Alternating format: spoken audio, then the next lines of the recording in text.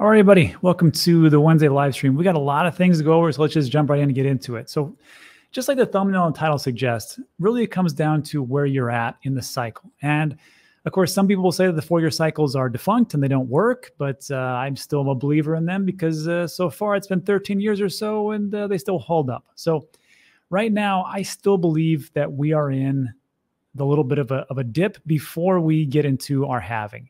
And just so everybody knows, my buddy Tom Crown just pointed this out to me today that the halving is supposed to be on 420. Who'd have thunk it? So it is coming up fast, it's coming up quick, and that's really just where we're at. So when we take a look at this, I just made this quick little graphic, not to say that this will be perfectly in alignment because nothing actually works perfectly.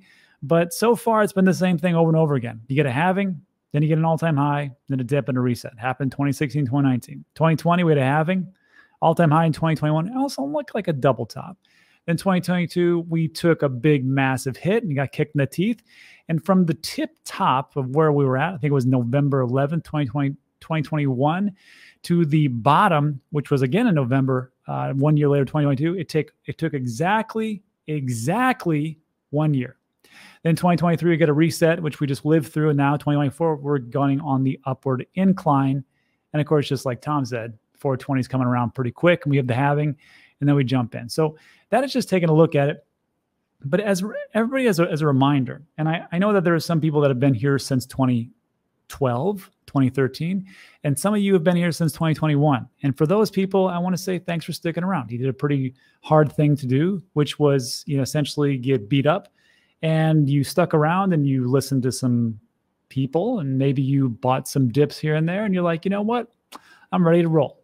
And for those people, congratulations. But I have to remind everybody about this, that usually when we go into halvings, it's a little bit of volatility. So I want to take a look at 2 data points because in all honesty, we really haven't had numerous data points to really plot a ton of information. First halving I had in 2012. What I want to look at is 2016 and 2020. And the exact dates for the halving of 2016 was July 9th, 2016. And I want you to notice something, that just like we had the ETF. Remember the ETF that came out, everybody thought it was going to be the most fantastic thing of all time? Well, it wasn't.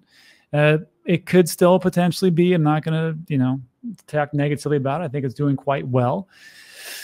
However, it was a real buy the rumor, sell the news. And that's essentially what it is. Now, on this case, we're going to see the same thing. On July 9th, 2016, you get April. You buy the rumor as it's not a really rumor. It's going to happen anyhow. But people are going to tell you like, this is it. You got to get in. You got to put everything in. And you can do that. I'm not here to tell you what to do. I'm not a financial advisor. But just know that usually what happens is the price starts to spike and then it drops off as we go into like the actual halving itself. Then it kind of tapers off and it gets boring. It gets very boring, actually. And you're going to take a look at this and be like, what did I sign up for? Why am I even here? It's because essentially the halving is the catalyst to kick us off to when we get into the bigger numbers going into 2024 towards the end of 2025. So that's just the first piece. Let's take a look at May 11th, 2020. And again, we can kind of see this thing kind of rolling out and doing the exact same thing. So we come over here.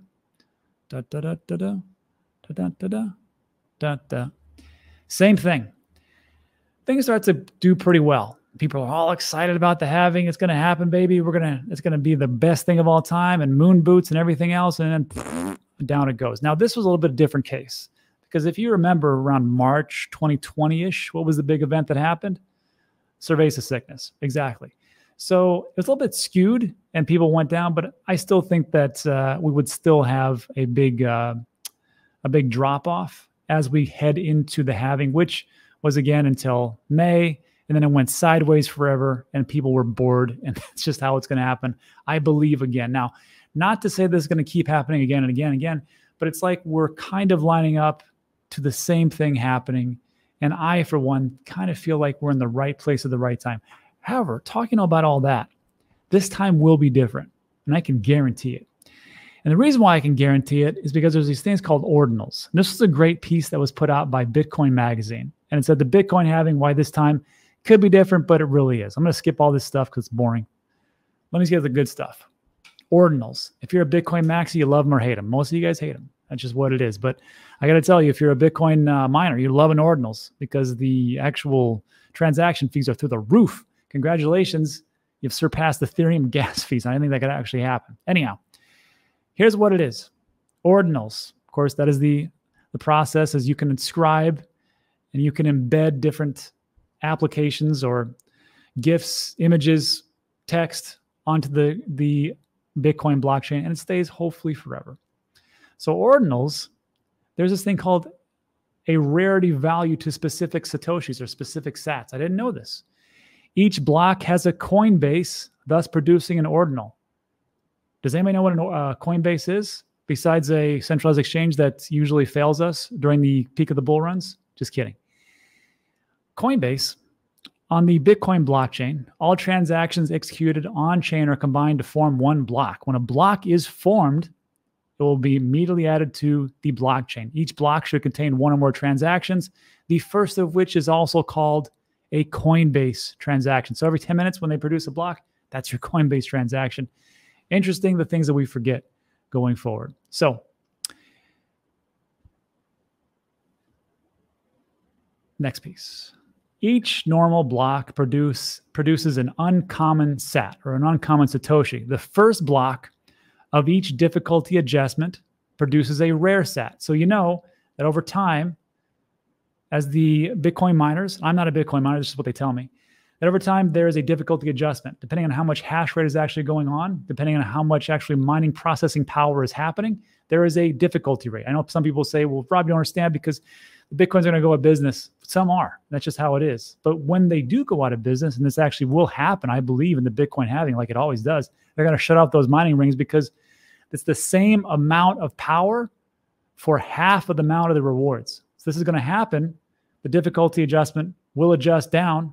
Then the miners that actually can make it, and that's why they're selling off right now, so they can make it later, they're going to be the ones that are going to be the big winners. So when that happens, there's this thing called a rare sat. And the first block of each halving cycle produces an epic sat. I had no idea that was a thing. The first block of each halving cycle produces an epic sat. You know what that's going to happen? April 20th.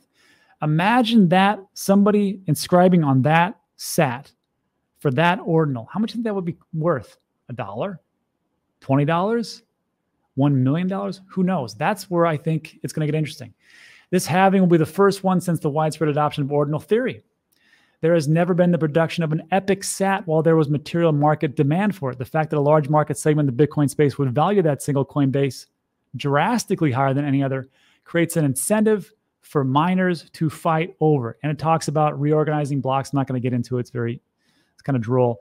But this is one of those instances where that ordinal, I personally believe it's going to be worth a lot of money. But we'll see how it all works out. But this is definitely going to be different. And that's where we come from. So let me know what you think about that in the comment section. And then also, I need to do a video on how to do an ordinal inscription. If you'd like to see that, put that comment in the section or a comment down below, and I'll make a video about how to actually inscribe in ordinals, and I'll use all that stuff. But I won't do it unless somebody, or if you guys actually want to see it, because some of you really couldn't care. So there is that piece. Now moving into what I call the Goldilocks zone, because right now we talk about the halving and all that stuff, but around the halving is when fireworks happen. And this was actually shared with me by Lady Crypto. And I wasn't aware of this, but it's very true. This Goldilocks zone is when we have halvings. And around that time is when, if you're a smart project, you know that this is around the time when things start to take off. You're not going to launch a bunch of projects in the bear market when no one wants to do anything and they're out of the system. What you want to do is you want to wait around this time when there's a plethora of liquidity or more liquidity coming into the sector. And that's when you can actually maximize your potential. And that's when we're going to see a lot of projects come in and start up. They're going to be monsters. So on this one, I like this one. Matic, April 2019. That did okay. Axie, which we're going to talk about in a little bit. Solana, April 2020.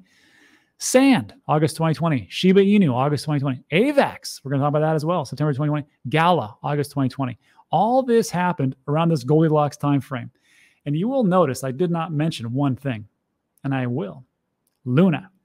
Luna also launched around this time, and it was a massive hit. But it's your job as an investor to figure out which one of these are going to be the grand be-all everything and the ones that are going to collapse. Now, I can't tell you what that is, but I can tell you for me personally, that's why I diversify. So talking about that, Avalanche and AVAX, this was a piece that I pulled. This just happened 6 hours ago. And actually, it was a video that was posted by the Avalanche team. And this is here from the Salt Connections, their different, what is this? The meeting that they had for different powers or titans of industry, I guess, in the blockchain sector. And this is John Nahas. And you can follow him here, link in the description. He's a senior vice president at Ava Labs. Anybody who has a mullet for their profile picture can't be all bad. Just listen to what he says, because I think it's kind of striking about what people believe about the blockchains and the ones that are actually going to win. Let me pull this up so you can hear it perfectly. I want you to actually understand what he's saying. Take a listen to this. It's at 45 seconds or so. With people building in blockchain crypto, I think the biggest misconception is that there will be a single chain that will win outright, or a single chain can be used for all of the digitization and transfer of value across numerous different kinds of asset classes. Previous year cycles, we proved out the main chain thesis. That was our crawl. We launched subnets, that was our walk, and now we're going to start to connect a lot of these subnets together, and that's going to be our run moment, where you start to see traditional finance applications, enterprises, gaming, and all these different innovative applications on their own sovereign chains have connection and see that value transfer and really start to see the next stages of what blockchain can. Yeah, well, we'll see.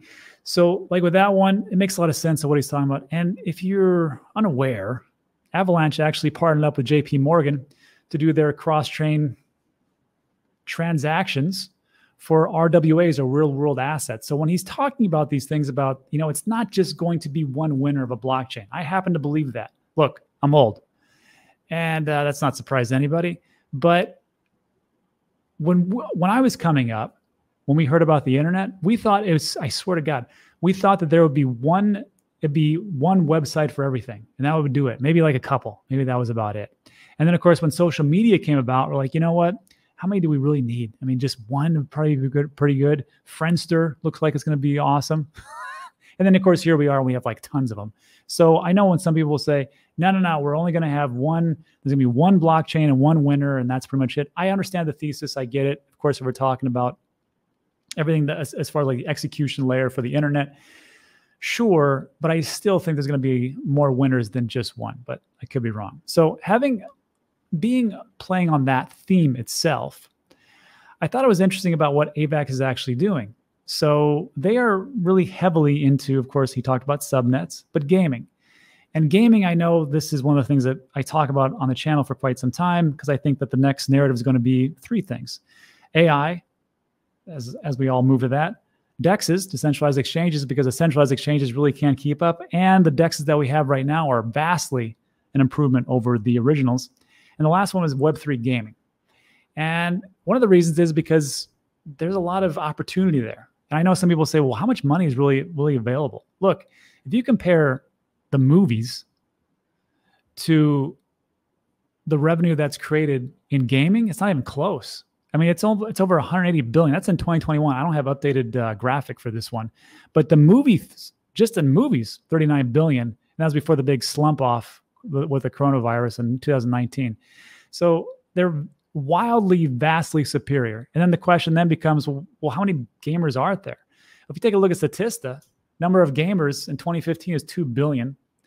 And 2023, we had 3.22. Now we'll probably get 3.3 billion. That's a lot of people. How many people are on the planet? Like 8 billion, 7.8. Correct me in the comment section. But, roughly there's a lot of people who play games. And that could be a multitude of games. That could be hyper casual. That could be the goofy games on your phone, or that could be the crazy games that are out there, like the esports people.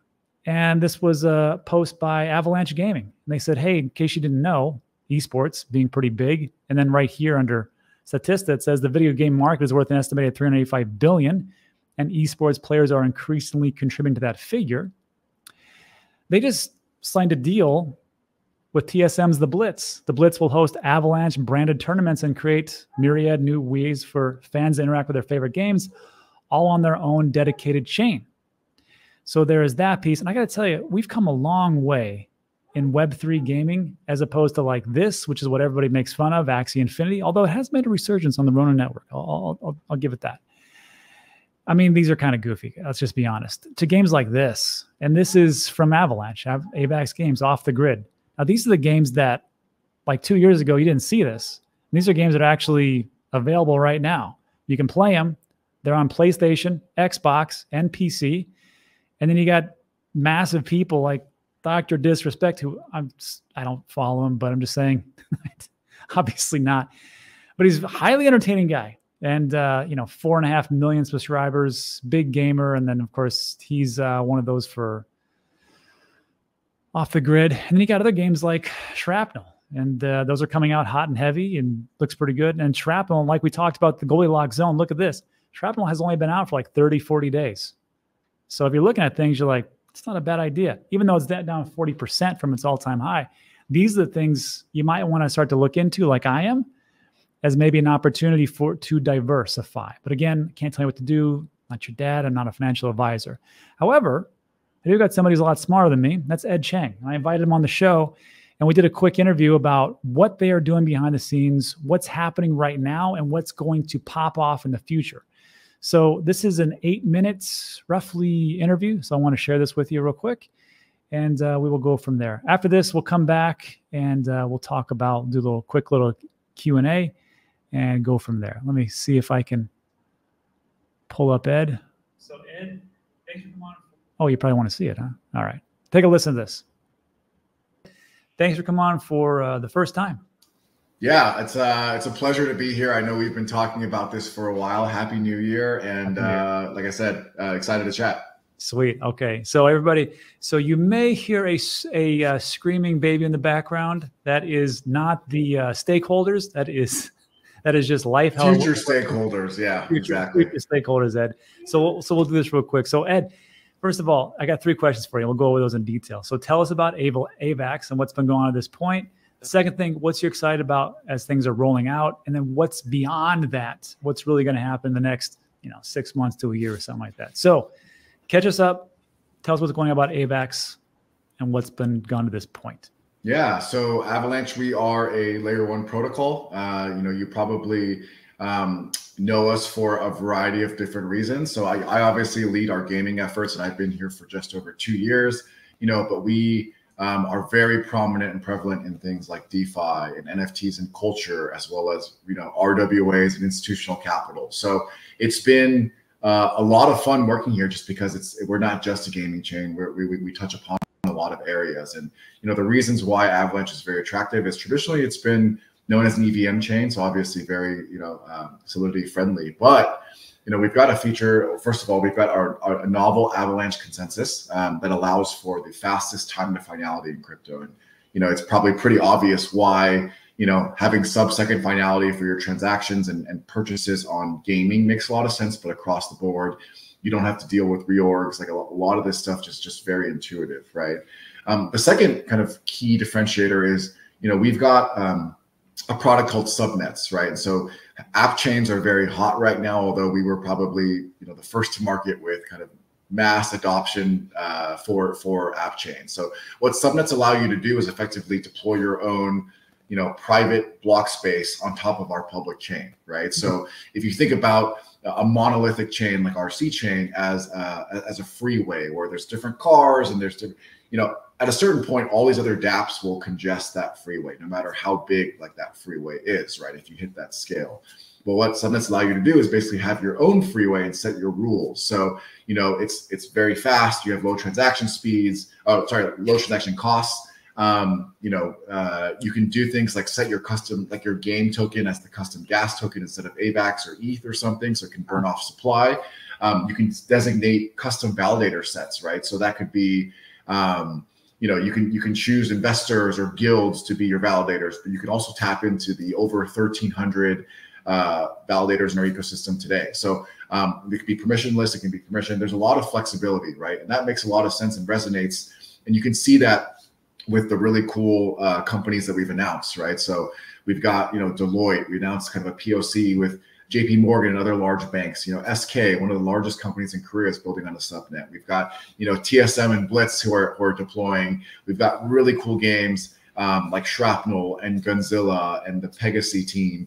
Merit Circle, the largest gaming DAO in Web3 right now, is deploying a subnet called Beam and publishing over 20 games. So it makes a lot of sense. Like, once game teams and DApp teams understand like the value prop of Avalanche, and we're going bigger in the sense that we are known for EVM, but like we're actually VM agnostic, right? So in the very near future, you'll be able to deploy and move or Rust or other languages within a subnet with our novel consensus. And so we're also building kind of the plumbing that allows you to seamlessly, teleport and transport assets across different subnets seamlessly.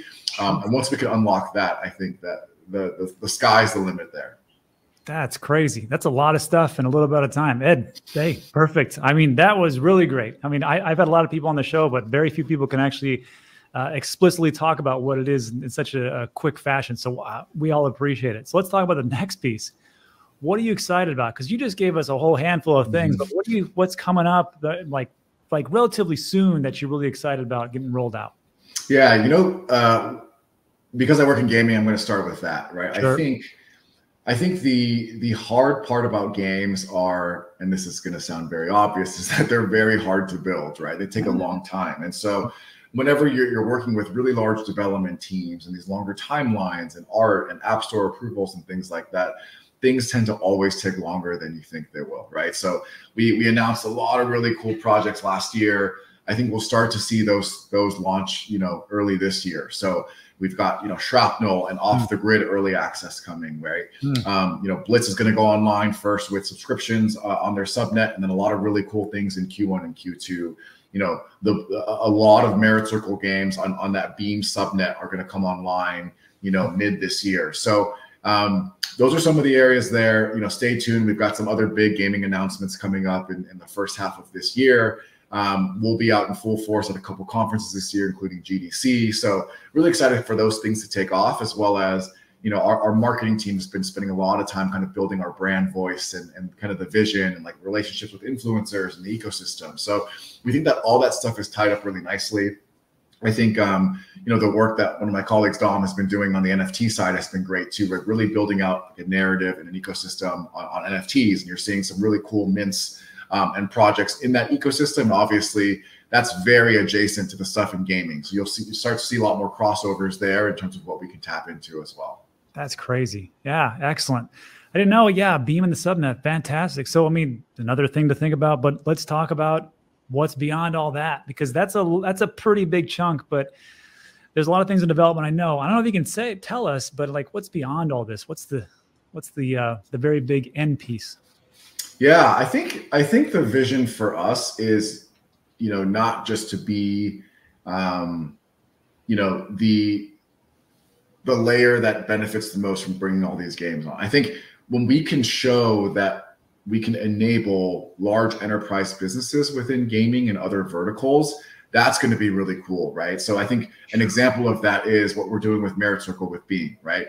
They're building their own version of like a Steam, like a launcher for Web3 games. They have a massive audience. They have a token that supports that. And they have kind of the shared infrastructure across all that, right? And so that's really kind of a 1 + 1 = 3 for us, where we can work with, up and coming mid-core AAA game studios that can also publish more games. I think, the opportunity to enable platforms is one that like very few chains can do. And I think we're the front runner in that. So, as I think a lot of these games and studios get closer to launching, right, where they are in their like life cycle, they realize more and more that the tech and the partnership and who you're working with really matters. And that's where you'll start to see, some big names hopefully come to Avalanche very soon. So, I'm just excited if you think about kind of the larger scale, and then our ability to also like build out this ecosystem, build out like true marketing and user acquisition. That's where the team's really been heads down.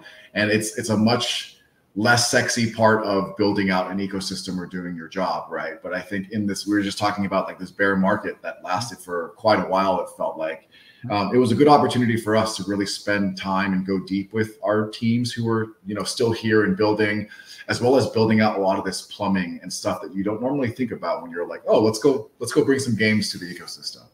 Yeah, exactly. And I'll just say, like a friend of mine, Ken from Meld, he said, you know what, the great thing about the bear market is, he goes, there's not so much noise. We can put our head down. We can actually make things work, and we don't have to deal with all the nonsense that's going on. So I got to tell you, Ed, I think you and Avalanche made full use of your time. And thanks for answering all those questions. That was fantastic. Everybody, if there's links in the description for everything that we just talked about, you can take a look at Avalanche, the subnet, Beam, and the different games that are out there. But Ed, thanks so much for stopping by. We'll have you back when new things come about. Yeah, I'm happy to come back anytime. Thank you so much. Yeah, that was it. So Ed, I got to say thanks so much. First of all, for being concise and about your answers that you were giving, and then just give us some great information. So again, I appreciate my man Ed coming on, and we'll have him back on again when different things happen. Now, before we get to the Q&A, there's a couple of things I have to mention. First of all, we talked a lot about a woo-woo stuff, and we got very bullish. So you have to understand, of course, I am bullish, but I'm also biased, right? And I'm biased, as you can see right here. I own AVAX. I own Avalanche. I own a heck of a lot more Bitcoin. That's why I talk about Bitcoin all the time. But I own a lot of stuff. Ethereum, Solana, Near, Cardano, Avalanche, Link, Stacks, Arbitrum, Mutable, Injectable, Cosmos, Polygon, and then other like Ronin and stuff that I see in the comment section. I own a lot of stuff that's out there. So if you think like, Rob is just doing this out of the goodness of his heart. No, it's because Rob is biased. That's really what it comes down to. And then as a reminder, it's great to be bullish, but don't be stupid.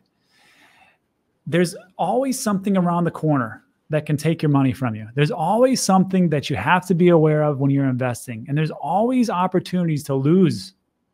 And this is a prime example. And then we'll get a Q&A. But the Solana Saga phone, it just lost 750 Solana. Now, this is like $60,000 in its treasury, but there was a Solana Saga DAO, like an unofficial DAO on Discord. And this is the thing that happens when you don't do the right things. So here's what we got. So this Solana, the money, or the Solana itself, was supposed to be securely held in a multi-sig wallet, which multiple parties would need to approve any transfer, but no one ever activated that security feature, meaning it only took 1 of 12 signers to move the funds. What this is when you have a multi-sig wallet, it's as many people as you can to do a transaction, to transfer it to a centralized exchange or to transfer to another wallet. You need all the actual signers to actually go in there and go, okay, I approve this. We can all do this. If you do not make that actually happen, again, this is a multi-sig wallet. Not everybody has these. Then you can't move the funds and they're stuck there, which is very safe. And in this situation, it didn't happen. On Wednesday, the group, the Saga DAO, sent 750 in SOL tokens to an address controlled by one of its pseudonymous, geez, I suck at this, founders, ZK Red Devil, that was supposed to have the security in place. ZK Red Devil claimed they were the target of a remote hack. And of course, that could be true. But another of the DAO's synonymous founders, goes by Ashen, pushed back on the narrative Wednesday, accusing this guy of pulling the heist himself. Fan club started as a Discord server where owners of Solana's exclusive Saga phone congregated to chat about their phone's perks, from free airdrops to NFTs. And that's like great. You do that, you get together, you're like, this is fun, we're just talking. And then they get ambitious and they do a DAO, which is nothing wrong with that. And they secured 700 SOL by selling a pre-launch S coin it had received on a lark. So a couple lessons here. First of all, easy come, easy go. And second of all, it's not how much you make, it's how much you keep. So just remember that as we roll into the bull market. And that's it for today. So look, everybody, if you like today's video, give it a thumbs up. Consider subscribing. Everything we talk about is time sensitive.